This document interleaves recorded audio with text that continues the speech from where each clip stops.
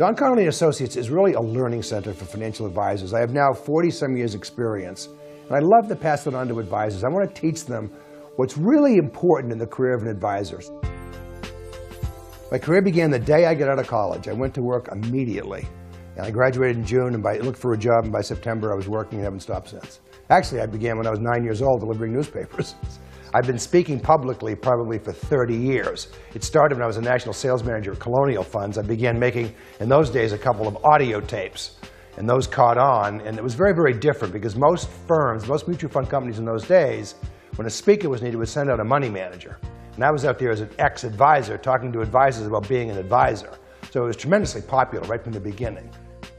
We focus the advisor on where to focus. Success in this business is not hard skills. It's not product knowledge. It's not what we learned in training. Success in this business, and we forget this, is how we deal with people, how we think about ourselves, and our conversational skills. So number one, we focus the advisor on the three important areas: speaking concisely and clearly and simply, interacting with people, and always being positive.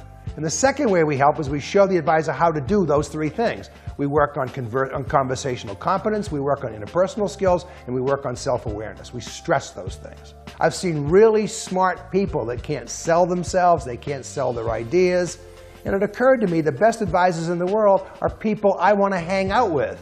And they didn't go to Harvard, they don't have IQs of 200, they're just really, really nice folks. And I began to realize, hey, these are the guys and these are the women gathering the assets. You have to motivate yourself. You can't depend on someone outside to do for it. I think one major, major thing in life we all should do, financial advisor or not, is stay away from negative people. This world is full of people who would love to tell you your dreams can't come true. I call them to steal your dreams. We have to stay away from those people. So look for positive things. The truly optimistic people that I know, when something bad happens, they look at it as a temporary setback, not a permanent. It's not why me, or this is the way it's going to be. It's just temporary. And they pick up and go on from there. So I think part of it's staying away from negative people, and part of it's looking for positive things in life that we can grab onto. Ours is a very complex business, and literally very bright people walk into an advisor's office, they know nothing.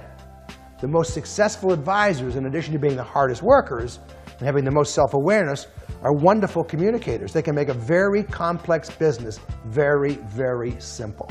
I've had some really great feedback. Probably the best thing he ever said to me came from my buddy Mike down in Lubbock, Texas. And he said, "Don, what I love about you is you teach third grade English." And I just love that.